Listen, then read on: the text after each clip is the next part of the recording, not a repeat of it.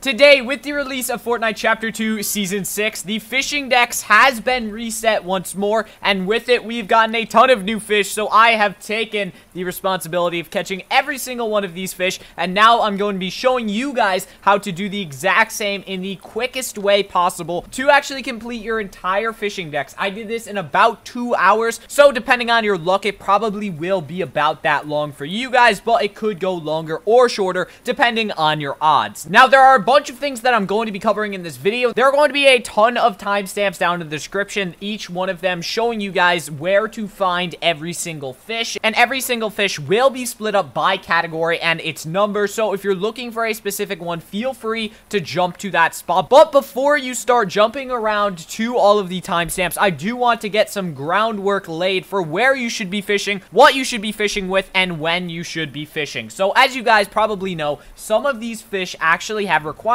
for where you can catch them. For example, the peely jellyfish can only be caught in mountainous areas, but it also requires a pro fishing rod. Now, some of the other ones have lighter requirements, just like being caught in a swamp area. So some of them have double requirements like this one. Some of them even have triple requirements like, I believe, what is it, the white slurpfish? Yeah, this guy. Pro fishing rods, swamp areas, and at night. Now, these are the harder guys to catch, so I will be breaking them down fully. But like I said, there are a few things to note. If you actually want to be dedicated and fully complete this fishing dex, you are going to want to load into a battle lab. As you can see, I am not in a normal game. I am actually in a battle lab. Now, this allows you to fish without being killed by other players, and along with that, fishing holes last for so much longer in these than a standard solo game. If you load up to a public game, you'll get about 3 or 4 casts out of a fishing hole tops, but out of these, you will get at least probably 7 to 10 before it will run out. So these things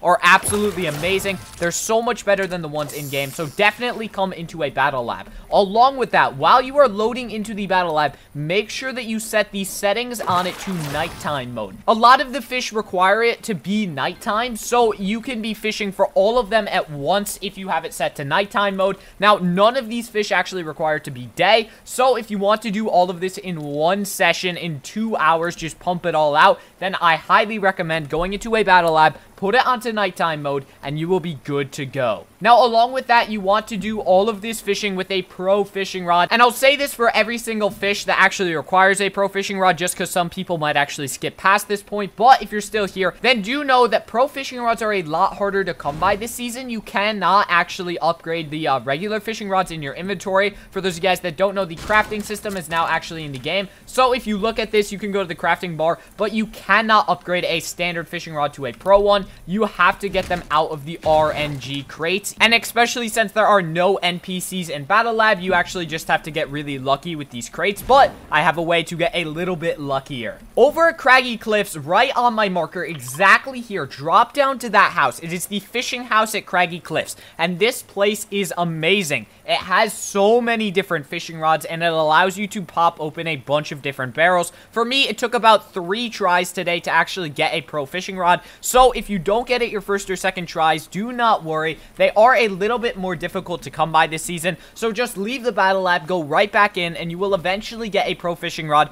up at the spot at Craggy Cliffs. So now we have covered where to fish, when to fish, and how to fish with your pro fishing rod. Let's jump right into catching every single fish in the fishing dex in Chapter 2, Season 6.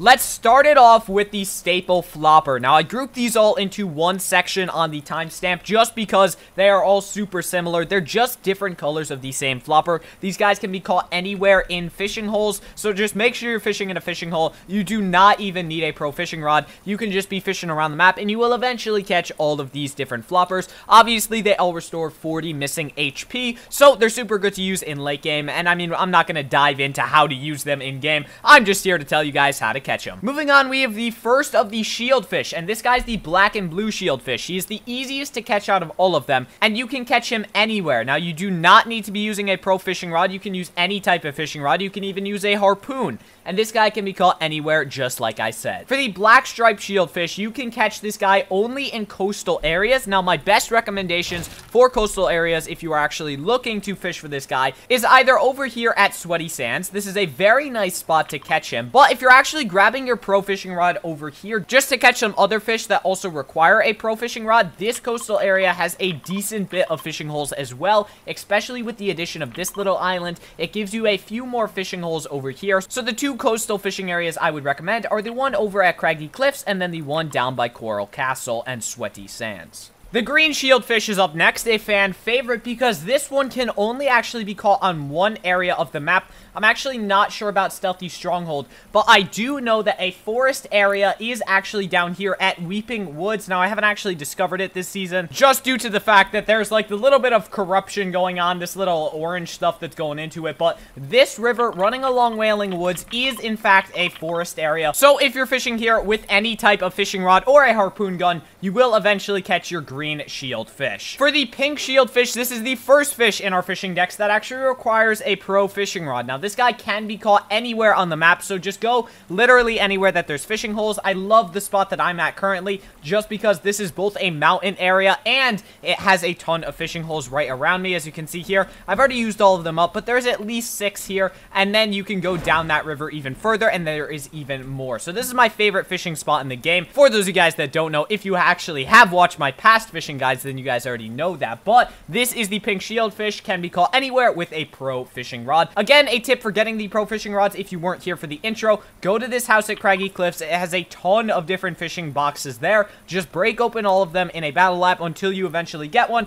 Restart your game if you don't get one, and you will eventually find one over there. The final of the shieldfish is the light blue shieldfish. This guy can actually be caught anywhere with any type of fishing rod, so he's just like the floppers. Go anywhere, you will eventually catch him. It may take a little bit, but you will eventually catch this guy. You can do it with a harpoon gun, with a normal fishing rod, whatever you want. For the first of our slurpfish, we have our staple slurpfish, the blue slurpfish. Now, this guy can be caught anywhere. He's exactly like the floppers in the sense that you will eventually catch him. Now, slurpfish are purple rarity, so this guy will be a little bit more difficult to catch, but should not be too bad for you, just due to the fact that, you know, it's a slurpfish. They are pretty common. They're a little bit more common than, like, other types of purple fish, so you will eventually catch the blue slurpfish anywhere on the map. For our 10th fish, we have the yellow slurpfish. This guy can only be caught in swamp areas. Now, the only swamp area that I actually know of is Slurpy Swamp. I believe that there might be other ones around the map. Like, I'm not sure about Steamy Stacks, but I wouldn't risk it. Just go down here to Slurpy Swamp. There's a ton of fishing holes back here, and you'll eventually catch yourself the yellow slurpfish. For our third and our penultimate slurpfish, we have the purple slurpfish. Now, this guy can be caught in mountainous areas, and again, just like I was saying earlier, this is my favorite spot to fish because not only does it have a ton of fishing spots, but it is also classified as a mountain area. So, if you actually come on over here, the spot right next to Lazy Lake,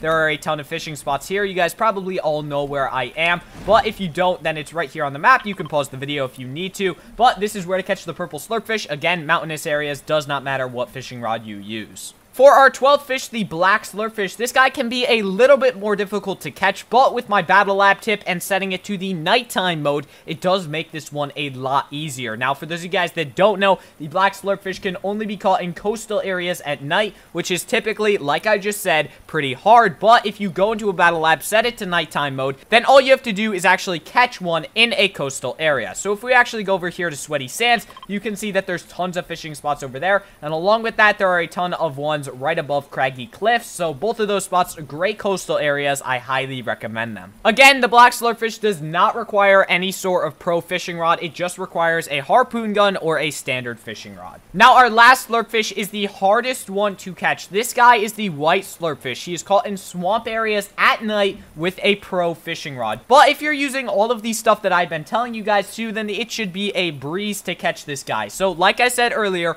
come over here to Craggy Cliffs and actually grab your pro fishing rods at this spot due to the fact that it is a ton of fishing barrels. Then you're going to want to come down here to Slurpy Swamp in your battle lab with it set to a nighttime setting, and then just go back here, go to these fishing holes, and you will eventually catch your white slurpfish to finish your final entry for your slurpfish. Moving on to our next section, we have these small fries, and I'm going to group these first 3 guys into one section just due to the fact that they're basically identical to the first 3 floppers. Now, the only difference that they have is that you cannot catch them in fishing holes. Basically, you just need to catch them outside of fishing holes, so just go to some open water where it seems all still and good, and eventually you'll get a pull on your line, and hopefully you don't catch shotgun ammo. Hopefully you'll catch one of these nice small fries. Now, there are 3 types that can be caught anywhere: the light blue small fry, the tan small fry, and the purple top small fry. All of these guys, like I said, can be caught anywhere, but the next 2 do require specific locations. Moving on to fish number 17, we have the black small fry. Now, this guy can be caught anywhere, but it does have to be nighttime, so this should be a breeze for you guys, because as long as you load into a battle lab and set the setting to nighttime,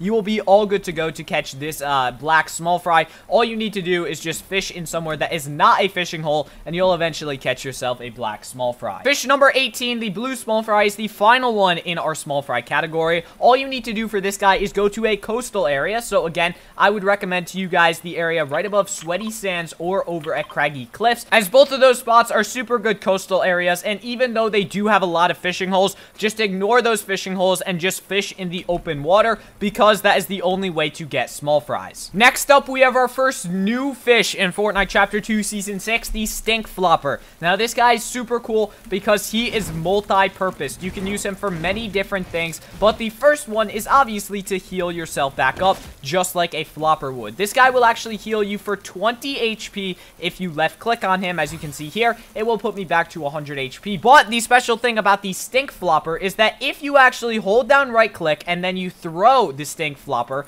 you will actually see that it creates the stink bomb effect. If we actually do this at our feet, it does the exact same amount of damage as a stink bomb would do, about 5 damage per tick, and then you can heal that right back up if you accidentally throw one at your feet with the very own stink flopper. So it's really cool because it's got multiple purposes. Now we'll get into how to catch them.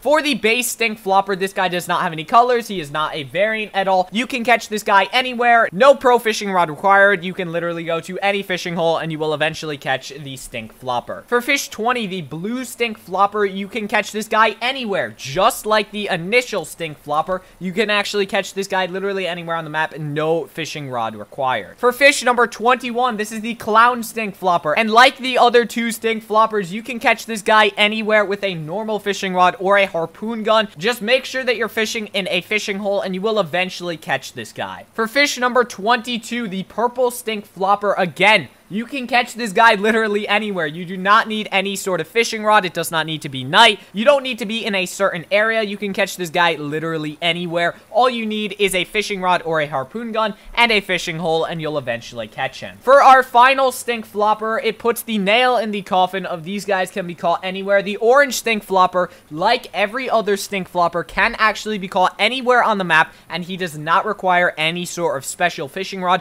All you need is a normal fishing rod or a harpoon gun and a fishing hole, and you'll eventually catch yourself your 23rd fish, the orange stink flopper. Now, we're a little bit over halfway through the fishing decks, and we're moving on to the spicy fish category. Now, these guys used to be in the game in Fortnite Chapter 2 Season 4, then they got vaulted in Season 5, but now they are back for Season 6. So, for the Molten spicy fish, you can actually catch this guy anywhere. It does not require any sort of special fishing rod. You do not need a pro fishing rod. All you need is a fishing hole and a normal fishing rod or a harpoon gun, and you will eventually catch yourself the Molten spicy fish. For fish number 25, the drift spicy fish, you can catch this guy only in forest areas. Now, you can do this with any sort of fishing rod, but a forest area that I love to go to is this river right over here at Wailing Woods. Now, I'm not sure if there's actually any other forest areas on the map. I'm not sure about Stealthy Stronghold. That might be one, but I would say just stay safe. Go down here to Wailing Woods, and you'll eventually catch one. Is this called Wailing Woods or Weeping Woods? I get this one always mixed up. But this is where you can catch it. Now, along this river, there are not that many fishing holes, so you you may need to restart your battle lab a few times, but since this doesn't actually require a pro fishing rod, that's not actually that big of a deal. For fish number 26, the white spotted spicy fish, all you need to do is go to a mountainous area with a normal fishing rod, and then you will eventually catch it at a fishing hole. Like I said, this is my absolute favorite mountainous area just because it counts as a mountain area, and there are a ton of fishing spots right around me, so this is where you can catch the third fish of the spicy fish, the white spotted spicy fish. That was a tongue twister. For the 27th fish and the penultimate spicy fish, we have the southern spicy fish. This guy can only be caught in swamp areas, but you can use any fishing rod of your choice. Now that means it does not require a pro fishing rod. You can just use a standard one or a harpoon gun and just come on down here to this swamp area, and you can go to any of these fishing holes and you will eventually catch your 27th fish, the southern spicy fish. For our final spicy fish, the sky blue spicy fish, fish number 28, you need to catch this guy in coastal areas. There are no fishing rod requirements though, so you can use any sort of fishing rod, either a pro or a normal or a harpoon gun. And like I've been recommending to you guys, go to Sweaty Sands or to Craggy Cliffs. Tons of fishing spots over here in these coastal areas, and like I said, they do count as coastal areas, so these are great spots to catch your coastal fish. For our next category of fish, we have our jellyfish. Now these guys are amazing because they are basically chug splashes for your team, but that's not what we're here for. Today we are here to find how to catch them. So the first one, the Slurp Jellyfish, just the base variant, can be caught anywhere in a fishing hole. No fishing rod requirements at all. Just hop into a game and you'll eventually catch the Slurp Jellyfish. For fish number 30, the Peely Jellyfish, this guy is a little bit more specific and does actually require a pro fishing rod. This guy can only be caught in mountainous areas, and along with that, it does require the pro fishing rod. So as you can see here, I've got my pro fishing rod, and like I've been telling you guys, the easiest way to get a pro fishing rod is to actually come over here to Craggy Cliffs, go to this building. There are a ton of different fishing barrels in there, so just make sure you go and break a ton of them. If you don't get one in your first game, leave the battle lab, come right back in, and then you will eventually get